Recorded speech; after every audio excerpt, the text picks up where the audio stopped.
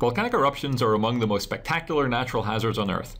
A volcanic hazard is any volcanic process that threatens life or destroys land or infrastructure. In this lesson, we will characterize the principal types of volcanic hazards using examples from a variety of composite cone volcanoes and a few shield volcanoes. As we will learn, people who perish from volcanic eruptions are rarely consumed by glowing floods of lava. Instead, they are more likely to be buried by mud flows or engulfed in hot clouds of toxic gas.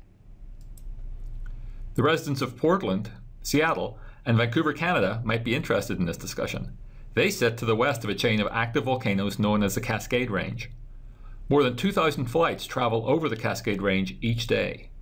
Cascade volcanoes have erupted on average 1 to 2 times per century during the past 4,000 years, and are guaranteed to erupt again in the not too distant future. Most active volcanoes around the world are composite volcanoes that are located along convergent plate boundaries. The Cascades represent examples of these types of volcanoes. They form on the North American plate as it overrides the diminutive Juan de Fuca plate adjacent to Washington and Oregon. Most hazards associated with composite volcanoes are characterized by 4 eruption products.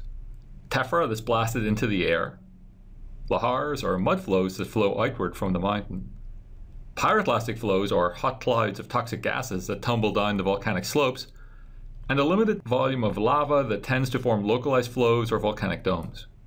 Lava is a more abundant product of other types of volcanic eruptions, and we'll discuss it in the context of eruptions on the Hawaiian Islands. The term tephra is used to describe the rock fragments and other particles ejected from a volcano.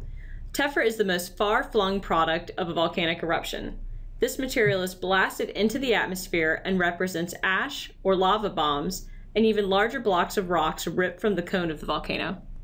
The finest material can be blasted more than 20 kilometers into the atmosphere and carried much farther downwind than the larger blocks which fall to Earth on the volcano itself. These images illustrate tephra clouds from recent eruptions from volcanoes in the Aleutian Islands of Alaska. Tephra can also result in significant economic losses in areas downwind from the volcanic eruption. These tiny shards of glass destroy car and jet engines. A recent eruption in Iceland shut down many European flights for weeks. Tephra is slippery when wet and can block transportation routes or make travel hazardous. And ancient tephra deposits often form thick layers that can be tied back to their volcanoes to analyze the size of past eruptions. Tephra that falls back to ground, or even tephra deposits from previous eruptions, can mix with water in streams, from heavy rainfall, or from melting glacial ice to create mudflows. These volcanic mudflows are termed lahars, and can be a dangerous hazard for communities many miles downslope from the volcanoes. When Mount St. Helens erupted in 1980, the lahars filled river valleys, leaving a mud line several meters up trees and carrying away bridges and buildings. Remember those dead trees later. A lahar resembles a river of wet cement and can vary in speed depending on the amount of water and the size of the debris carried in the flow. The most fluid lahars can travel fast, making them impossible to outrun.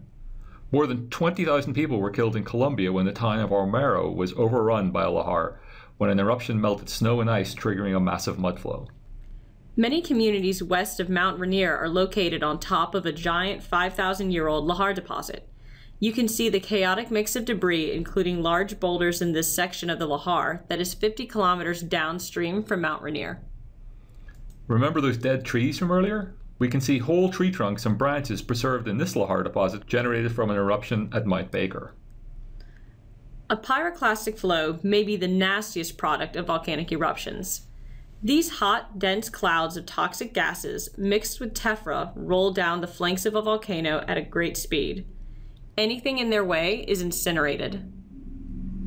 The greatest volcanic disaster in the last century occurred on the Caribbean island of Martinique when a pyroclastic flow overwhelmed the city of Saint-Pierre, killing all of its residents with the exception of a lone survivor deep in the cells of the local jail. Pyroclastic flow deposits can be identified on the north side of Mount St. Helens, where the flow lost energy as the slope decreased. The blocks of light-colored pumice were deposited at the toe of a pyroclastic flow. Elsewhere, we can identify pyroclastic flow deposits over 100 meters thick that were formed after a single massive eruption of a volcano 7,000 years ago in what is now Oregon. The one hazard with a relatively modest impact on most active composite cone volcanoes is lava. Composite volcanoes have relatively sticky, viscous lava that doesn't flow very far and rarely gets much distance from the crater. At Mount St. Helens, lava has built up to form a small lava dome inside the crater left behind by the 1980 eruption. In contrast, fluid lava is a primary product of shield volcanoes, such as those in Hawaii. The more fluid, mafic lavas flow greater distances from the crater. Consequently, they build up wide, relatively flat volcanic shapes. Lava flows are one of the least deadly of all the volcanic hazards. This is partly because lava flows generally don't move very fast. Even the more runny lava flows typically only travel a few miles per hour.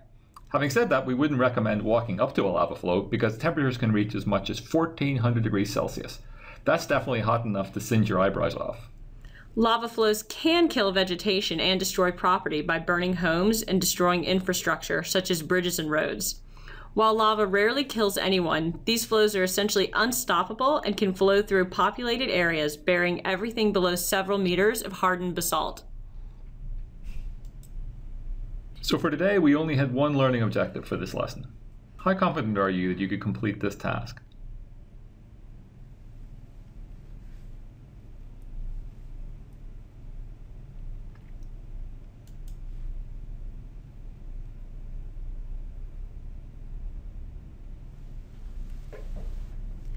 All right, David, what do you think? Can we go roast some marshmallows over a Hawaiian lava flow? S'mores.